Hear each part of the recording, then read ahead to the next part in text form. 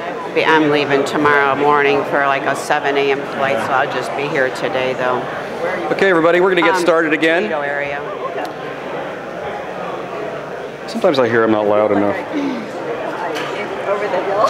Okay, everybody, we're going to get started again. If you could call your friends in from outside. Oops. Even the people you don't care for that much.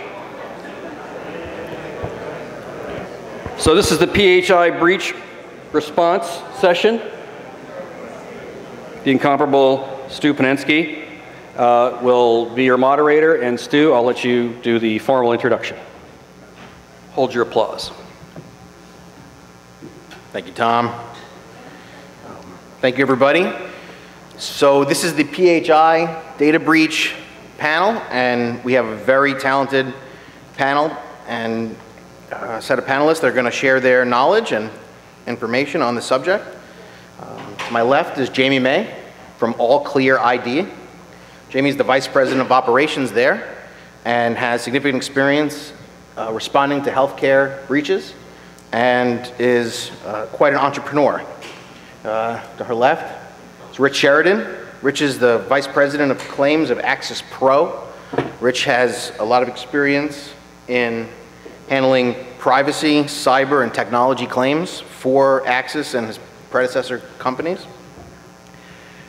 Paul Nickinson is to Rich's left. Paul is the breach response manager for Beasley and handles, gives advice to policyholders regarding responding to breaches and different kinds of breaches, including PHI. And to Paul's left is Peggy Myers. Peggy is an independent healthcare consultant who has a lot of years of experience as an executive in the healthcare field and dealing with PHI risk and data breach response. And finally, all the way at the end is Peggy Lee.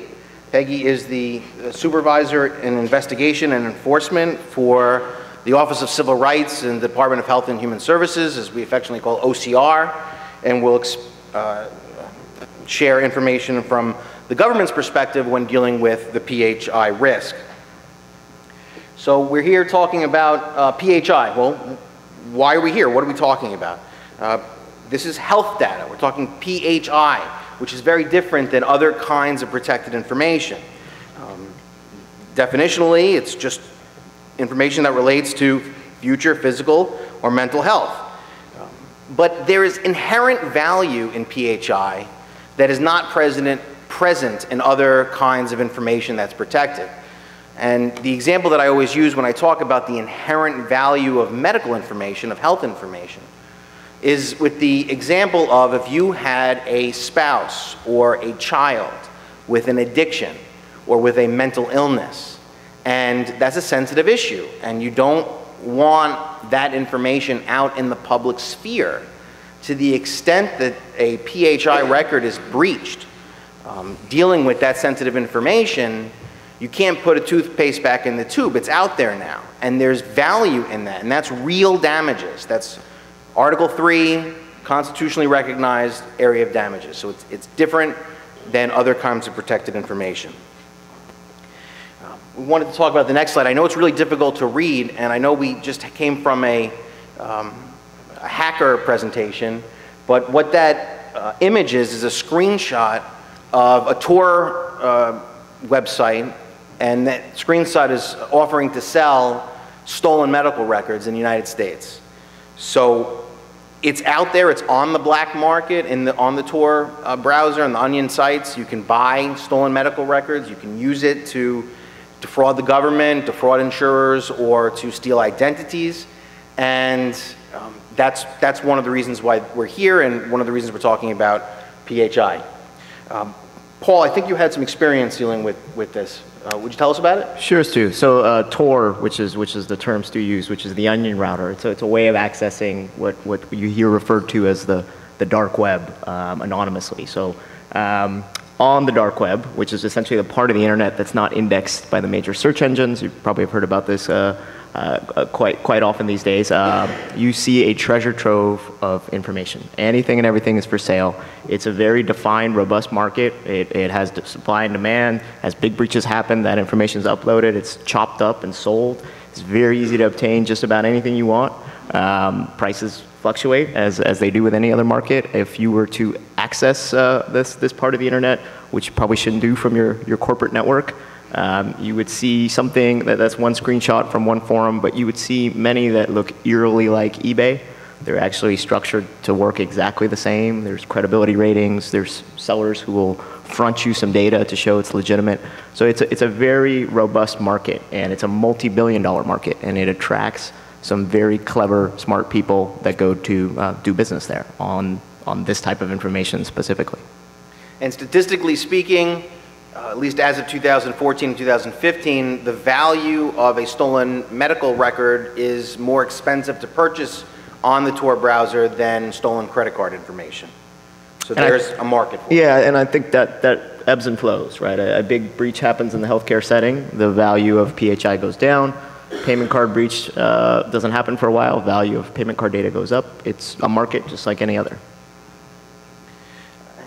While HIPAA and high tech are always in the foreground and in the spotlight on discussions involving healthcare and PHI, there is a set of concurrent exposures to your policyholders and your clients involving the state regimes, the state laws, and the state attorneys general. And if you are giving advice or you're underwriting this, you have to be cognizant of both the HIPAA and high tech exposure, which we'll cover in a second, as well as these concurrent state regimes. Rich, have you had experience dealing where there's exposures to both, to one of your insurers in both the HIPAA high-tech context as well as a state AG? Well, yes, and we see it in many states, as we have up on the board, have statutes that allow for schemes for regulators to go after companies that have had breaches that have been, issues in their protection of data that have caused the breaches. And many of these states are also states where the AG's office are very active and aggressive in pursuing actions under their state statutes to protect their citizens. Most of them allow for regulatory schemes that allow the AGs to pursue, but in California, where they have the Confidentiality of Medical Information Act, or CMIA, there is a private cause of action, and if you get a big breach in California potentially involving medical data, you will almost always see a class action or multiple class action suits in that area. And we've seen some litigation, I've seen that on the claims end, under the CMIA, private causes of action, and there is a statutory damage scheme. It's uncapped as well, so there is potentially large exposure. Fortunately, the courts have trended towards finding or not finding that data has been released. If there's something like a lost laptop, you need a little bit more to establish causes of action under the CMIA, or at least the courts have found that. One significant exception, which we'll be talking about a little bit later, is the Stanford Hospital matter, which resulted in a large settlement. Yeah, state AGs love this issue. It's a political hot button. Who doesn't want to be perceived to be tough on privacy? It's a really big issue for AGs out there, and everyone know what AG stands for? It's almost governor, right? It's a good way to get into political office. It really is. Yeah. And they said you shouldn't tell jokes. Tom told me not to tell a joke, but I ignored that. But Paul, you said before when we were preparing that a lot of your policyholders, they know HIPAA, they know high tech. Is there as much familiarity with the different state laws? No, this is a really messy patchwork, a quilt of regulations, of laws. We in California here had the very first one to some extent on breach notification. All the other states that have followed have either tried to just one-up us or be purposefully annoying with some other scheme that conflicts with our scheme. So it's a very difficult web to navigate as a client, particularly if this is your first go, your first encounter with breaches, breach notification. It's quite challenging. So we talked by reference HIPAA and high tech, and what we're talking about, and just for background, I know this is a very sophisticated audience, is the security rule, which provides for administrative, physical, and technical safeguards. In other words, it provides for the covered entity to affirmatively have in place administrative, physical, and technical safeguards, protecting your information systems, your IT systems, developing the appropriate in-house policies, physical security, making sure your workstation and people have physical limitations on their access to the computers, and of course, audits and authentication and all the stuff that we heard in the hacking panel a few moments ago. But what we really wanted to talk about here, because again, our experience is that the clients and the policyholders, they know HIPAA really well. They know what they have to do.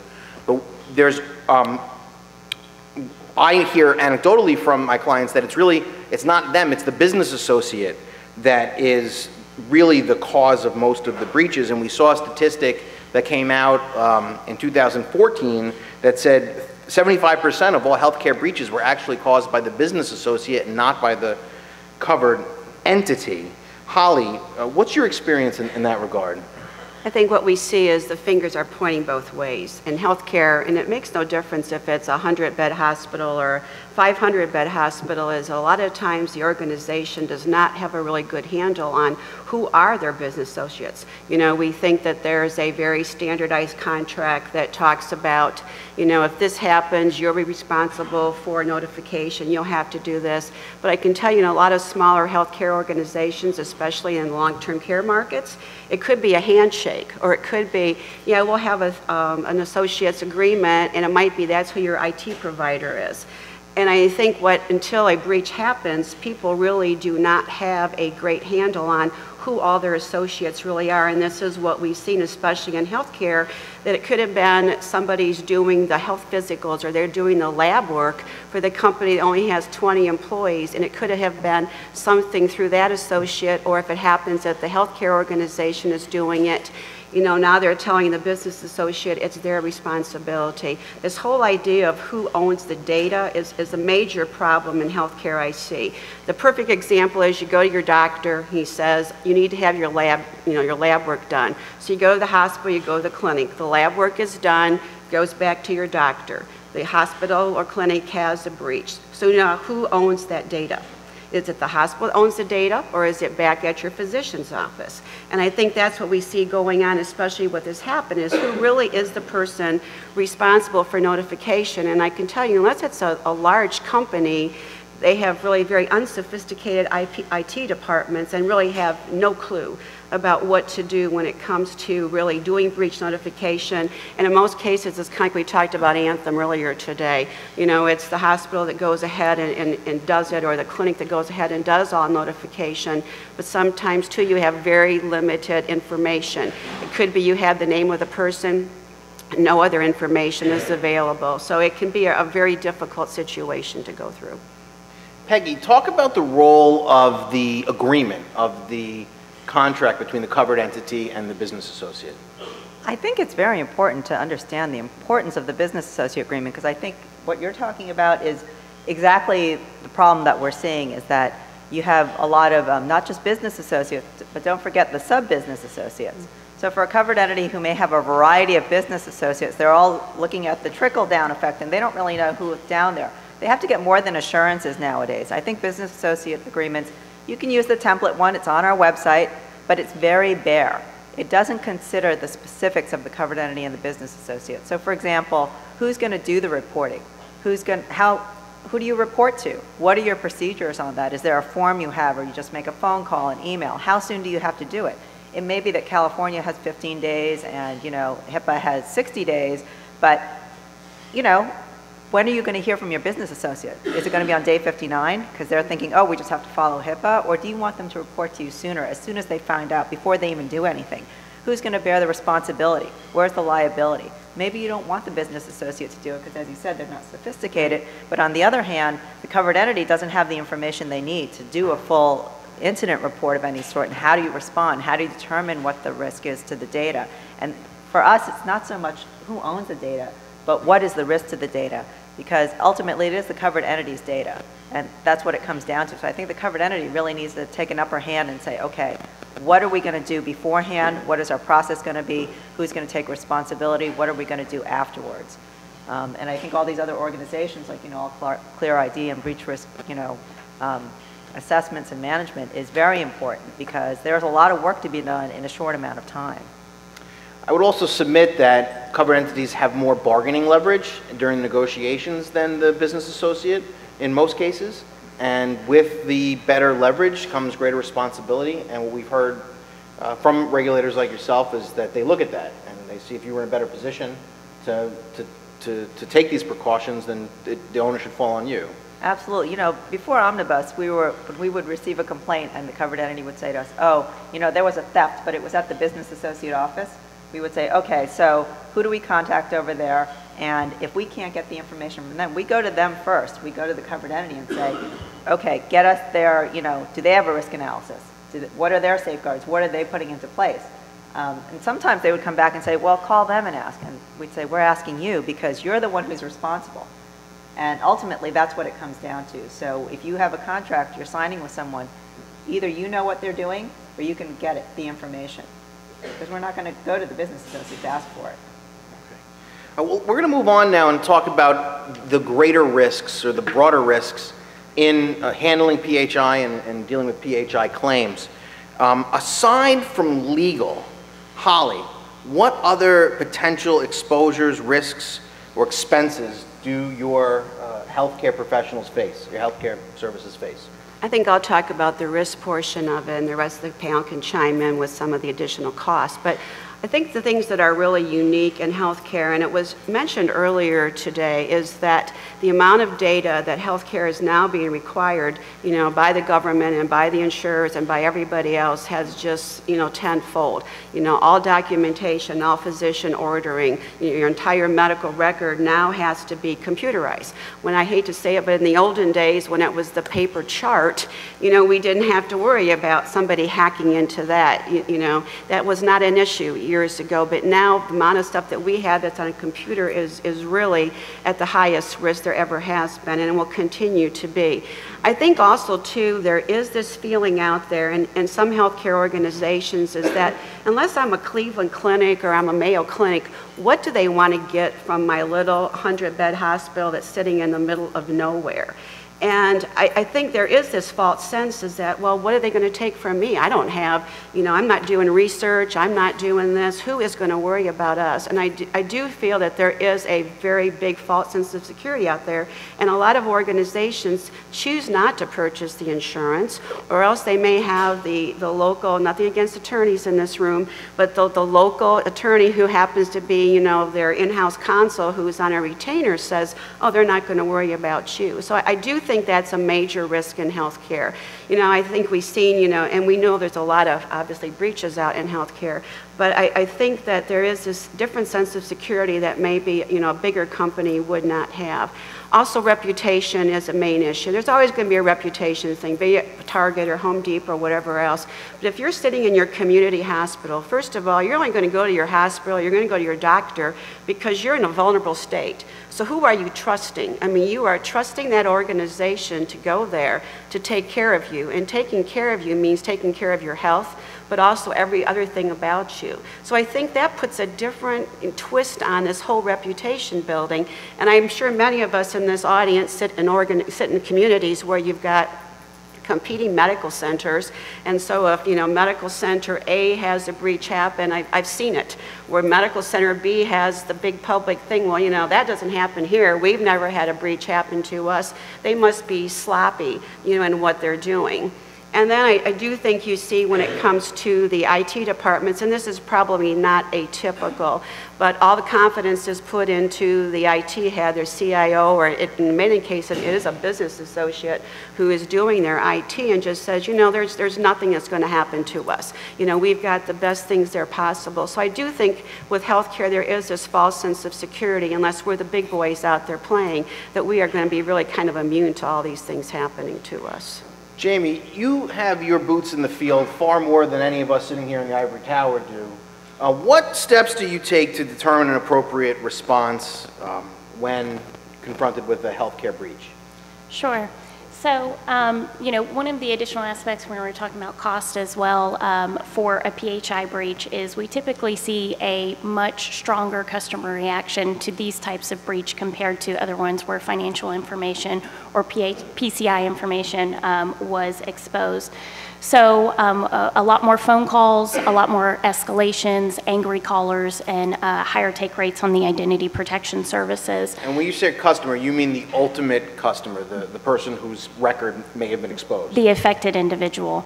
So there's a lot of confusion around PHI information being exposed, so customers don't inherently understand the implications of certain types of those pieces of information being out in the wild. So what is the risk to me if it's my health insurance benefits information or my diagnosis information, and what's the appropriate remedy for me for that information, you know, if it is exposed. So higher response rates typically can drive up the cost for the parts of the response that include customer notification, support, and identity protection. And then to the question of when you're responding to one of these events, time is always a huge factor. So, you know, the notification requirements vary state by state.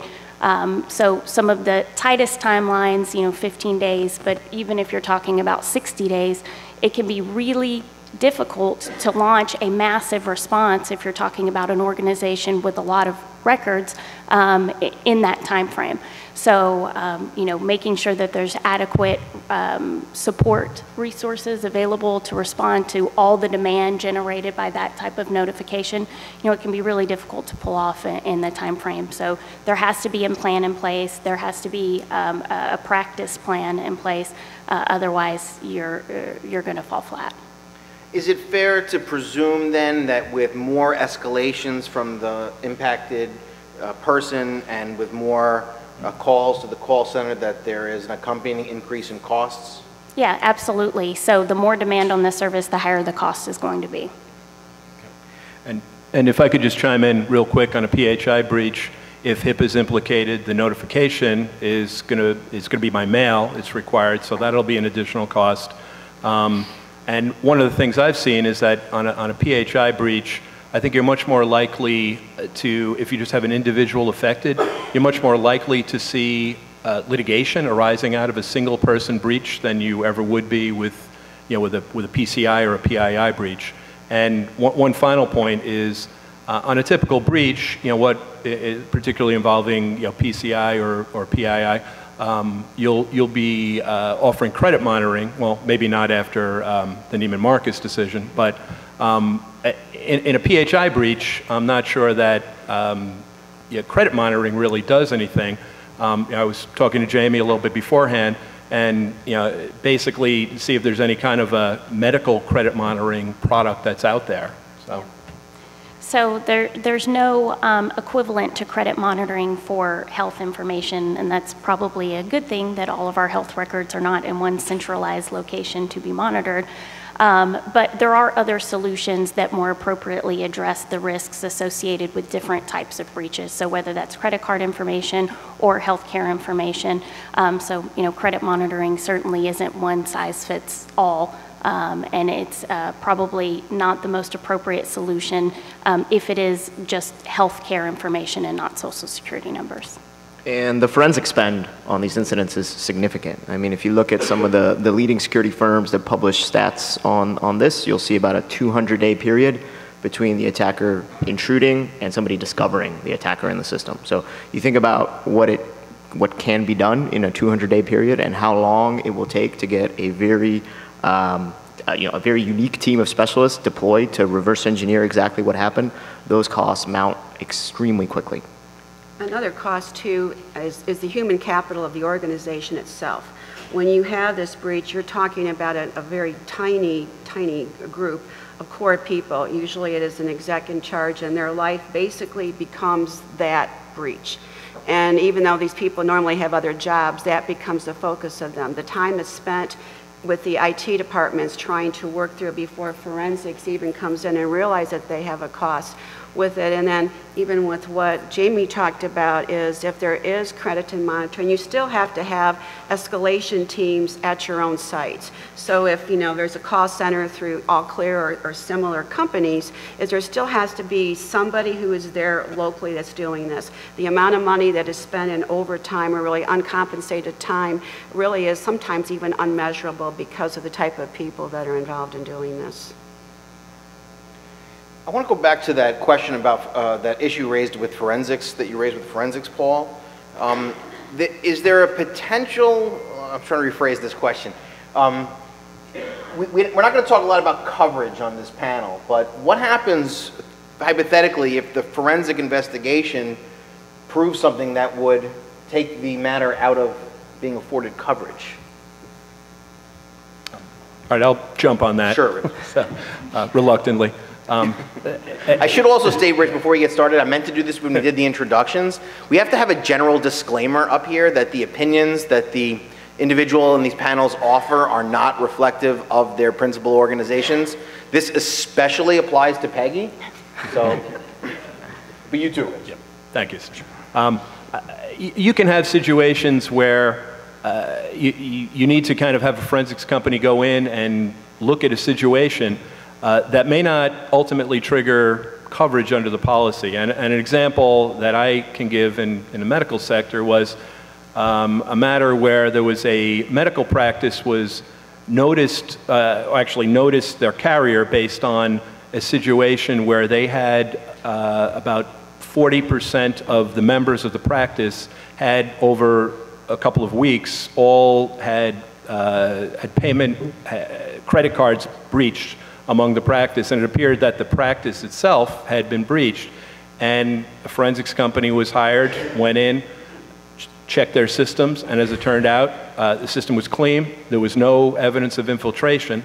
As it turned out, in that particular locale, there were multiple medical practices that had their members suffer similar breaches of their payment card information. So as it turned out, there was no actual breach of the particular entity, and that usually turns out to be a trigger under cyber policy for coverage that there is a breach. In our view, they probably needed to check either medical practices, members that have been breached, probably needed to check the local country club or BMW dealership to find out if they'd been breached, since it was just a peculiar grouping of doctors. But in that particular instance, the forensics investigation actually revealed no breach of the entity that they investigated. Jamie, we're talking about PHI, we're talking about breach response. There are often times where a breach has an impact in more than one jurisdiction. Mm-hmm. Would you comment on multi-state breaches and what that variable plays into the analysis upon a breach response? Sure. So typically our clients working with their legal counsel will determine what their notification requirements are, and with that information we can put together a notification plan, an operational plan of how you're going to notify all of your customers given the different circumstances, your affected customers. So if there's a multi-state implication, then you're essentially just defaulting to the shortest notification timeline. So it's, even though you may be able to order the notifications that go out with the tightest timelines first, once the information's out, it's out. So you're launching the response to all of the affected customers, regardless of the state, in the shortest timeline possible. And that goes back to the comment that that can be really, really difficult when you're talking about, even 60 days, but 15 days especially. So it's unrealistic to think that you can do that on a large scale if there's not some sort of planning and coordination in place. Holly's comment earlier, I think, was a great one around one of the things that organizations don't realize is the burden that's put on their internal teams for things that they never really expected they would be doing outside of their normal roles and responsibilities. So dealing with escalations, whether they be from regulatory inquiries, complaints to AGs from consumers driven by consumer complaints, or just people who are really upset and demanding additional services or monetary compensation or whatever the case may be, somebody has to deal with those issues. And the customer notification provider that you work with, if an organization chooses to work with one, can field a lot of those calls, but there's still some level of response that has to be handled by the organization itself. And that can get very expensive and very taxing. But one of the things that can be done is to work out those handoffs back and forth between the response provider and the organization to make sure it's smooth. You're not creating additional challenges and pain by people feeling like they're not being taken care of. The one bullet point that we haven't talked about yet is the regulatory investigation and the regulatory response. And that's why we're so fortunate to have Peggy on the stage. The OCR has reported, these are actual reported settlements that were on the OCR's website, their wall of shame. And these are historic from before 2000, these are 2014 and older, but there have been some settlements in 2015 that I was hoping Peggy would be able to talk more about. I'll just talk about them briefly, but just so you have an understanding of how these settlements come about, we've had approximately 1,300 breach reports that have been filed with our office involving 500 or more individuals.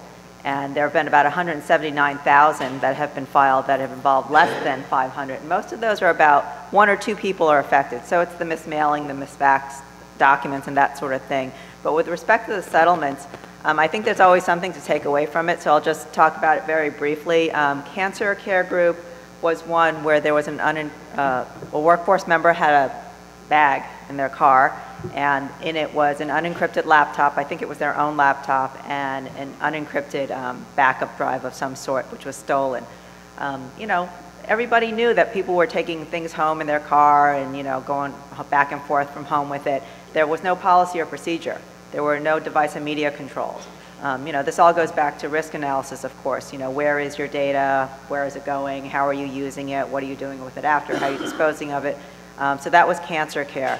That was just last month. And then in July, there was St. Elizabeth's Medical Center, which was a little different. It resulted in a $218,000 resolution agreement in that workforce members were sharing documents on an internet-based app. I mean, we had another case earlier where they were using a calendar service. And they didn't have a business associate agreement with the provider and all the sorts of things. But, where's the transmission security? No one was doing a risk assessment. Everyone knew that they were using it, but nobody was looking into it. It was just a convenient way to share documents. Cornell Prescription Pharmacy, $125,000, a standalone pharmacy. They had an annual party where they would purge all the records they didn't need to retain any longer. I wouldn't say it's a party, but it was a process they went through, and they didn't have any procedures for it. So somebody found it in the dumpster. It wasn't secured in any way. It wasn't shredded. They just put it in the dumpster, and that was it. So somebody found it. I mean, this was something I was going to talk about a little later, but this issue of improper disposal seems like it's a small part of what's going on, but really, we've had 27, I think all of those plus these on the last slide and this one, those are all the resolution agreements we've had, and basically 5 of them involve improper disposal. So pretty much one every year we've had regarding improper disposal. So that's just paper records we're talking about, not even security issues. And then the last one, go back, I forgot what it was, Anchorage Community Mental Health. This one was, there was a breach reported because of malware. So malware is a question of transmission security again. Where are your firewalls? What's going on? Are you using the default settings? What's happening? How is your data going back and forth? How are you protecting it? And then the other question is about patches. Patching is so easy, and generally it's relatively inexpensive, but following up. So you have your risk analysis, you have your risk management plan in place, you've decided what you're going to do, but what are you doing to keep up with it? and patching is a big part of that. So that's the big takeaway from Anchorage. Peggy, I actually had a question for you, and I think if the answer is no comment, everyone will understand. This is like Vegas. I keep saying that. You know? What happens here stays here. Absolutely, absolutely. So can you give us some insight into the methodology of arriving at the specific numbers? Yeah, I can give you a very vague answer. Basically, there are 4 levels. So this is under the new enforcement rule started in February 18, 2009. So anything that happens before and after that changes the level of enforcement that we can pursue. Basically, at this point, there are 4 levels, and the 4 levels are, I think it starts with did not know, reasonable cause, then there's willful neglect, you fixed it within 30 days, and then willful neglect, you didn't fix it within 30 days. And the levels go from 100 to 50,000 up to, I think, up to 50,000 per violation with an annual cap of $1.5 million. Now, this is significant only in that a lot of the breach reports do involve the security rule, but it's more than one violation. So if we're talking about a standard, let's say, stolen laptop. So right immediately in my head, I'm thinking, okay, encryption, device and media control. Those are separate charges. Those could each go up to 1.5 million potentially. So even if you have a did not know, depending on how long it was going on, if you don't have a risk analysis in place since 2009, that's 1.5 per year you're counting up, because that's going to be a per day situation until you can show us that, oh no, wait a minute, in 2012 we did come up with a risk analysis. Okay, so I'm going to stop counting there. But it's just something to consider. Even though the cap is 1.5, it could easily increase over time. And the one thing about encouraging clients to have some sort of breach plan is that we have had a resolution agreement where I think it was adult and pediatric dermatology, where it was based on the fact that they didn't have policies and procedures for an incident, a breach response. Peggy, the OCR is under the Health and Human Services Department, Yep. which is headed by a political person, a political appointee. From your perspective, where you're getting out in the field and handling this on a day-to-day professional basis, is there a difference between which political appointee is sitting in HHS from your experience? Okay, I've had like 4 now. I've been there 13 years. One of our regional managers retired, and she told me she's been under 17 directors, and she couldn't even remember all their names. I do think it changes only because each director has their own sort of thing that they're going to bring to the table. Our last director, Director Rodriguez, definitely was in the mindset of, you know, we're going to pursue these resolution agreements because it's a way of sort of pointing out where the flaws are. It's a teaching moment. There are things that we can discuss. Our current director, I don't know if a lot of people know this, but our office traditionally it is called the Office for Civil Rights because we have jurisdiction over about 30 different civil rights laws. So Title VI of the Civil Rights Act, the ADA. So we do those investigations as well, which seem sort of an anomaly compared to the HIPAA stuff. It's not as a large part of our office currently. It's maybe about 10% of our work. Currently, our director is looking at those, trying to figure out, you know, where do these two sorts of sets of jurisdictions fit. So I think definitely there is a shift, but without a doubt, the HIPAA high-tech stuff is, you know, the key to what we have. And, you know, these resolution agreements, not for nothing, this is definitely the opinion part. They come back to the Office for Civil Rights now. They didn't used to. So we have an interest in doing that. As you know, I was a little concerned about being here today because there was going to be a government shutdown. I thought I wouldn't be able to come. I felt bad because 2 years ago this happened and I couldn't come because of the shutdown. So settlements definitely make a difference in our work. And just to clarify with that, you mean the settlements go to, the actual funds that the fine that's being paid by the healthcare entity is used by OCR in its operations? For further enforcement, yeah. So it's a self-funding agency? In that regard. Respect. It's not the sole source, obviously. Sure. Okay. We have, Peg, I'll stay with Peggy for a while. We are talking, the following next few slides are statistics that I think all originally generate with HHS. And so we don't have to read every single stat on every single slide, but if you wanted to talk about some of the statistics that we put into the presentation, I'd welcome you to. It's about 179 now. Okay. It's gone up. And this one I know in particular you wanted to comment on. Just the only thing I was going to say about this is that this goes by the types of breaches, and it's not by the number of individuals affected, because if it was the number of individuals affected, the hacking in IT definitely would be a much larger portion of the pie. But just as to what the cause of the breaches are that are being reported, so we investigate each one of them that comes in that's over 500. We open it up automatically. And theft and loss is definitely the largest part of it. Unauthorized access or disclosure includes insider threat. So you may have one rogue employee who's downloading tons of data just for selling, and there may be one or two that are, just curious about what happened to their ex-boyfriend's girlfriend, that sort of thing, and using it against them. And then hacking in IT does go up every year. So a few years ago, it was only like 4 or 5%. And then improper disposal, which is what I talked about earlier, is that even though it's a small portion of it, we do have a resolution agreement almost every year based on improper disposal, whether it be paper records, whether it be the data on a leased copier that is with Parkview, no Affinity Health. So, it's a small portion, but it's something to consider.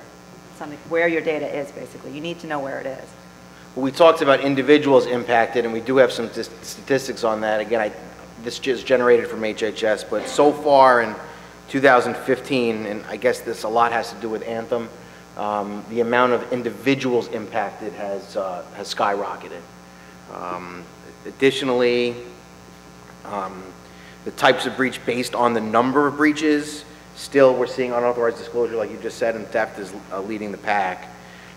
Peggy, talk about this next slide and its implications for the world outside of the cyber realm. Desktops, computers, laptops, portable devices, that is obviously a large portion, it's to be expected. And then we start talking about email, the network server, and EMRs. That's also a portion, about 20-some-odd%. It's very close, though, to the paper records. So everyone talks about security. Oh, I don't want to get hacked, malware, and all this business. But paper records are still in the game. A lot of smaller organizations are using paper records. We still get cases where people are transferring stuff from what are those slides? Not floppy disks, but microfiche. Thank you. A lot of people are still using microfiche. We've had a few cases where microfiche is being digitized, and those companies are running off with the microfiche. They're not actually digitizing it. So you have to consider what the paper records are out there. X-rays, probably another example of that. Yeah, X-rays. A lot of dental X-rays are still out there. We had one where you talked about the ex-boyfriend, ex-girlfriend thing, where a nurse. There are too many of those. I just want you to say that. Too many.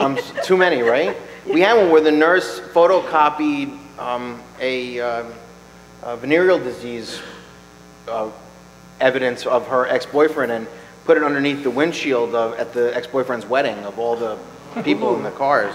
But that had nothing to do with computers. It was all just paper. So I call those the general hospital cases. Yeah. Interesting wedding favors. And this really, what we wanted to culminate with, and I think that most of you who are giving advice to policyholders or clients really want to talk about, what should we do? And in this instance, we want to talk about best practices and preparedness. And we're probably going to spend a lot of time in this slide because everyone has something to say. So why don't we start with Jamie? Explain a little, what tips and advice do you have for pre-breach avoidance techniques? Okay.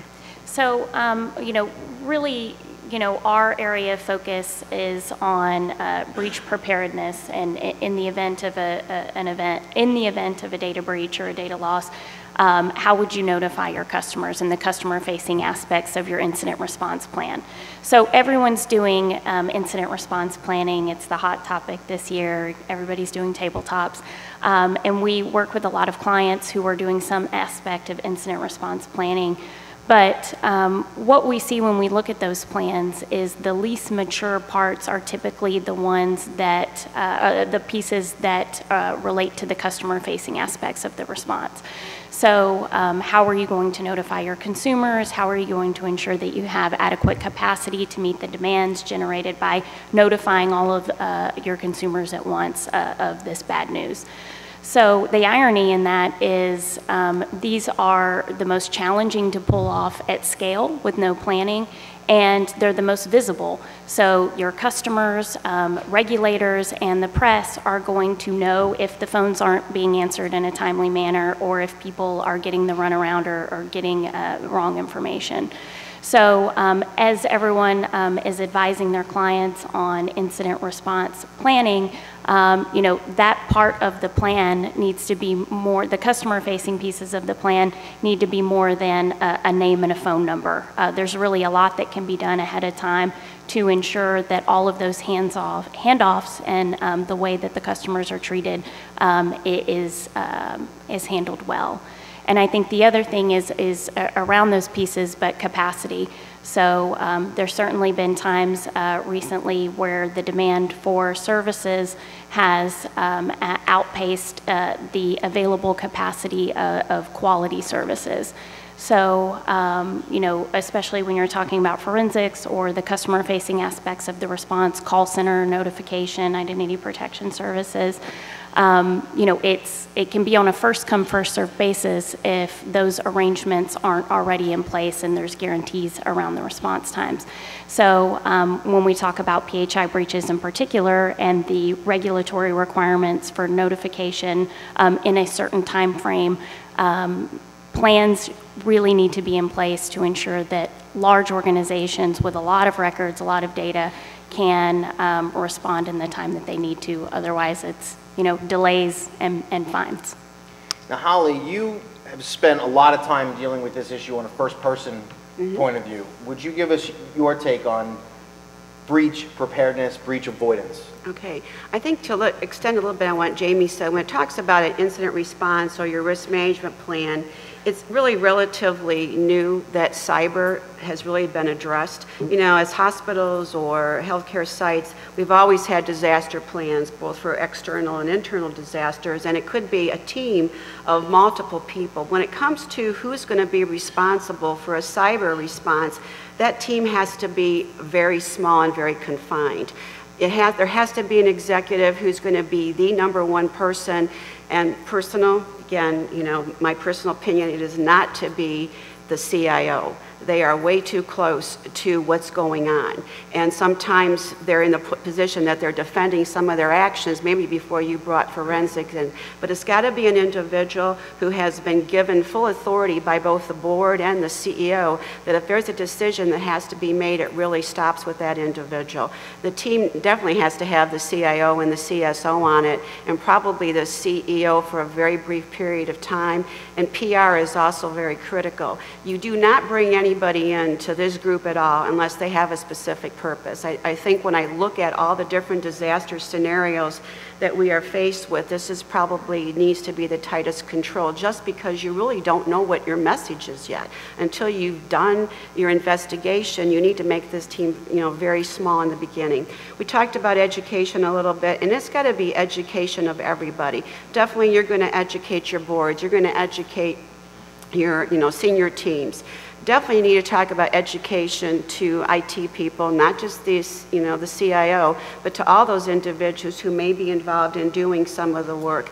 I also suggest that you have really like whole house education, because I think most of the people who are working for us now have had some kind of breach of something. It's been Target, it's been Home Depot, it's been all the ones that we've talked about. So they know that that is out there, but people need to have the facts, and the facts have to be the same no matter if it is the board who's layering the facts or the maintenance workers. Everything has got to be the same, so there's consistency all the way around. I also think that if your organization has been lucky enough that they did purchase the insurance, that you know who's on your panel. I think the worst thing is all of a sudden you get the phone call at 7 o'clock at night, usually a Friday night, that something has happened and you haven't got a clue who the panel was, because either who bought the insurance may not be the same person who is now that executive in charge. But these are things you need to know ahead of time.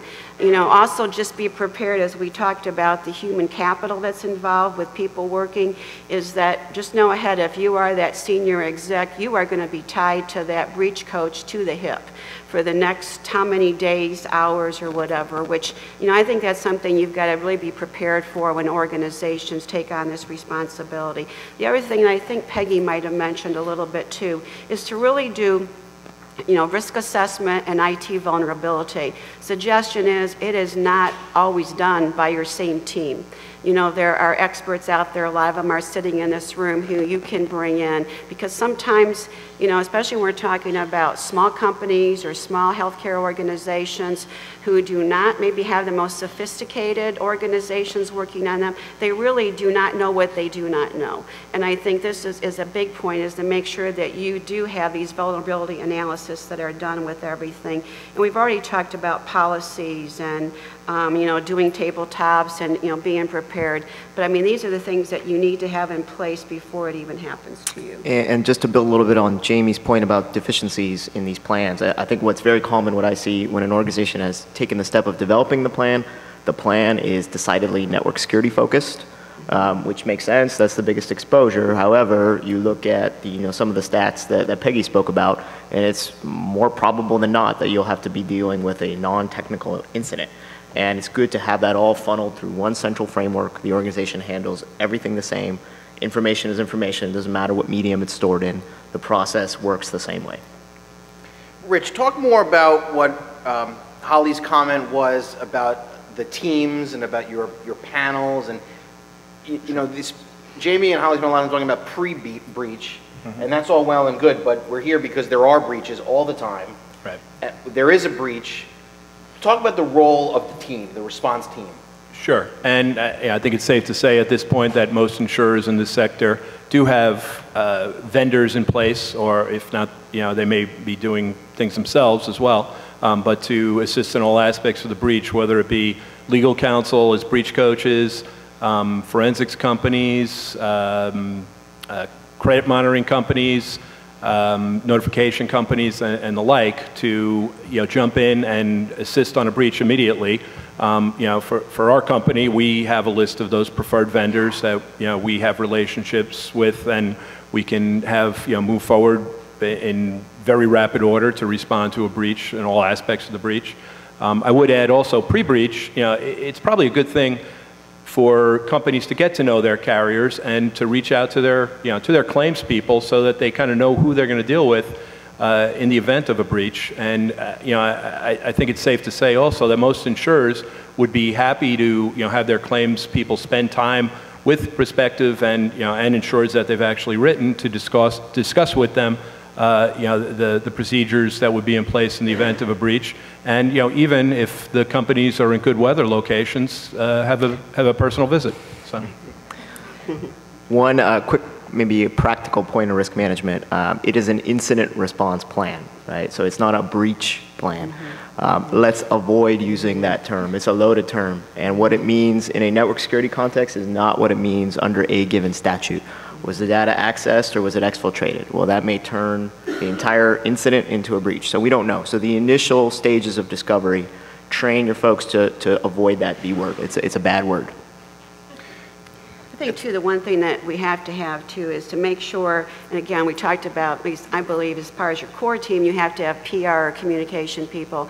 But sometimes the people that you have, depending upon the size of your organization, may not be up to what you may need to be doing when it comes to communications. So, some of the insurers do allow you to have, a PR, a national firm PR, which is, something that I see a lot of the organizations do, that you contact them immediately after you've talked to your carrier and you have place statements there. Because I think what happens in many cases is that, this is something brand new and everybody's got their opinion, about what's supposed to happen, but you still have to be, and I think that's why you have to have this exec who is working constantly with the coach, because that breach coach knows all the rules. Everybody can be self-guessing. It could be the IT person saying, oh my God, we have to hurry up and do this because we're required to report in this many days. When it happens, all those plans and those instant response things things are there and you never think you're going to use them. So even the best laid plans, people, react to just as normal, emotional things at that time. So again, that coach has got to be there, and it's got to be real standard and real specific to what's going on at that time. But doesn't your policyholder, Paul or Rich, have, their uncle that's a lawyer that can handle this case? Sometimes. It's part of our job to make sure that, if an insured wants to use, the policyholder wants to use their uncle, if the uncle isn't experienced in the sector, it's our job to really educate the insured and or the broker to try to ensure that a proper response is performed and that the appropriate professionals are brought in there. To use the healthcare analogy, if you're going in for a knee operation, you want someone that does only knee operations and nothing but knee operations. You don't want somebody that dabbles in knee operations. I would definitely add to that, because we get breach reports from all kinds of people in all levels. We've had secretaries file reports. They don't even realize what they're filing sometimes. They put their contact name down, and I call them to verify it before we post it, and they're looking at me like, oh, I wasn't involved. I got this, I was dictated this. I was supposed to put it in, up to the lawyer who has never done anything related to breach reporting, has no idea what the security requirements are. You want somebody who's qualified. If you're going to hire counsel, do it right. Peggy, what else from the OCR point of view do you look for when you're evaluating preparedness and a particular claim? Every single breach report that we investigate, we ask for a set of documents. Usually they're related to the incident. So if it's a device, we'll ask for device and media control. If it's a theft, in a facility, we'll ask for the facility security plan. But for sure, every single one, you can bring it back to the risk analysis. I know a lot of people talk about that. I think there was a gentleman here, Mr. Cronin, he's out here somewhere, who was asking about, why isn't there a standard one? Because once you make it standard, someone is going to fall off. They're not going to be able to meet it, or it's not going to meet their needs sufficiently. But the risk analysis, it can be one piece of paper. If you only have one computer, maybe you only have one risk. You only have one employee. If you have 100 employees, obviously it's going to be much greater. The risk analysis is always the thing that we look at. Then the next thing we look at is the risk management plan. And not only that, what have you been doing with it since? Security role risk analysis has been around since 2006, 2009. What's happened since then? What do your policies state? Are they dated 2006 and no one's looked at it since? There's no revision date. Nobody ever brought it to the board for approval. These are all things that constantly need to be picked at. And those are the things we look at when we are picking through, the 700 pages that people send us, and we're all groaning because it won't even fit on the data, one data disk. The risk analysis is the most important thing, and I think everybody's been talking about that. But I definitely, for purposes of the security rule, for a breach, if you have all your ducks in a row with your risk analysis and your risk management plan, no matter what happened, what can OCR say? You were ready. And you did what you needed to do. It's going to happen. It's just, what did you do to prepare for it? We have just 2 minutes left, and so I wanted to take that time. This wasn't on a slide or anything, but if we could put on put the crystal ball out on the table, and I would ask the panel to do 30 seconds on, it's optional, you don't have to do it. If we're here next year, beautiful Santa Monica, what are we going to be talking about on the PHI stage? Jamie? Yeah, I think that timelines are a big thing to consider. So while the timelines are tight, the regulatory timelines for notification are tight, the one thing that we're seeing more and more of is that timeline collapsing because investigative journalists like Brian Krebs and others are outing organizations before they're ready to talk about it. So while you think you have the luxury of up to 60 days to get your customer notification plan in place, you may not have that luxury as a healthcare organization. There's always a lot of, and I don't see that going away. I think that those types of public outings will become more and more prevalent, more frequent. So it just goes back to the need for preparedness. And if you have to launch a huge response in just a couple of days because you're forced to, it's adding to the expense, it's adding to the pain if that's not handled well. Rich? You meant it when you said optional, right? Yeah. So, You passed. just real briefly, I think perhaps we'll be talking about some resolutions in the litigation and regulatory aspects of the Anthem breach, maybe next year. Paul? A increase in the sophistication of malware and technical attacks against healthcare companies. I think that's where this is all headed. Just like there are some very smart folks in the Bay Area and the Silicon Valley that sit and write some very useful software, there are equally smart folks on other parts of the world that write malicious software. They're getting better and better. Companies are getting better at detecting them, which is almost kind of increasing the amount of incidents you hear about. So a continued arms race, and it's a challenging one for healthcare companies to keep up with. Holly, crystal ball 1 year from now? I think to have an increased awareness by healthcare organizations that it can happen to you no matter what your size is, if you're 50 beds or you're 1,000 beds, or if you're in long-term care, or if you're a physician, clinic, and then to make sure that you have got those plans, because I think that's one of the biggest issues that we face. Peggy? Hopefully next year we'll be talking about the high-tech audits, and they'll be rolling along soon. I think notices are going out. What are the high-tech audits, please? Yeah. The high-tech audits, there are audits mandated under high-tech, so it asks OCR basically to look at not just complaints and breach reports, but to consider, by doing an audit of the entire industry, what's going on. Because we know that not everyone has done a risk analysis. You can talk about it, it seems so obvious, but a lot of organizations don't do it. So what are the organizations that are failing at it? Why are they failing at it? Is it something that we can do or not do? So we've had one round, and there was a lot to learn from that. This time around, we're doing it in-house. And so it should be interesting to see what they discover, because as a result of that, that is going to change. I have a feeling rulemaking is probably going to be in the future. Well, I want to thank everybody on the panel and thank all of you. We don't really have time for questions. If you do have any questions, we're all in the Net Diligence app. My firm's cool pens are on the table. Feel free to find me there. And thank you very much. Enjoy the rest of the conference.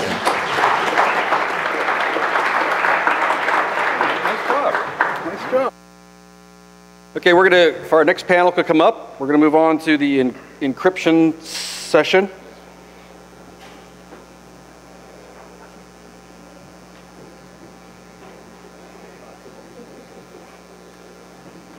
Did I thank Markel for the break earlier? Thanks, Markel, for the break earlier.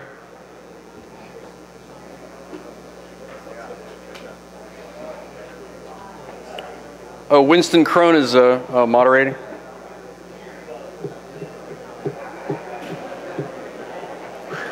Did you lock the doors? Winston is not allowed to say that he is the only thing standing between you and the cocktail reception. I just want to get that out of there now. Stole my funniest line. It's your... No, it's all your kids. The audience. Mike is lights down. Hi, Liz.